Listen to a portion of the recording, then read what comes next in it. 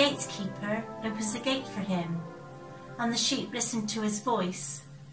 He calls his own sheep by name and leads them out. When he has brought out all his own, he goes on ahead of them, and the sheep follow him because they know his voice. But they will never follow a stranger. In fact, they will run away from him because they do not recognize a stranger's voice. Let's think of the shepherd. The job of a shepherd is to take care of his sheep. It is a full-time job. They need to make sure they have plenty of food and water and make sure they are healthy. They also often have to sleep with the sheep to ensure they are kept safe from other animals.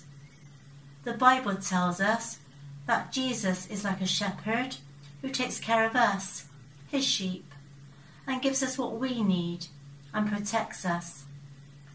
As a sheep knows the voice of his shepherd, we need to know the voice of Jesus.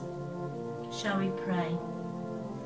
Jesus, you are such a great shepherd to us, so caring and attentive to our needs.